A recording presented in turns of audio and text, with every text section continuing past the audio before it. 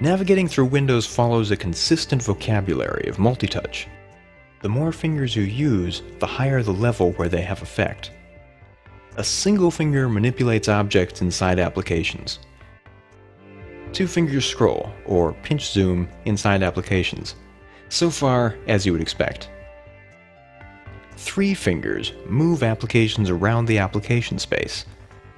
Pinching resizes the application. 4 fingers scroll the application space. And pinching zooms the entire application space. You can use both hands too. For instance, you can zoom and scroll the application space with one hand, while relocating a window with the other.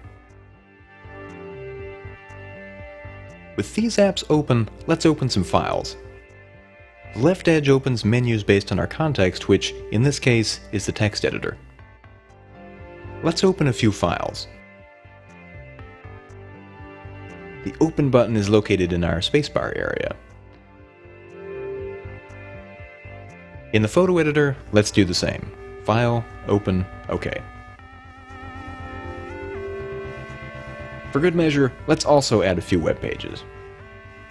On a traditional XY window manager, these windows would be placed overlapping at arbitrary positions on the screen.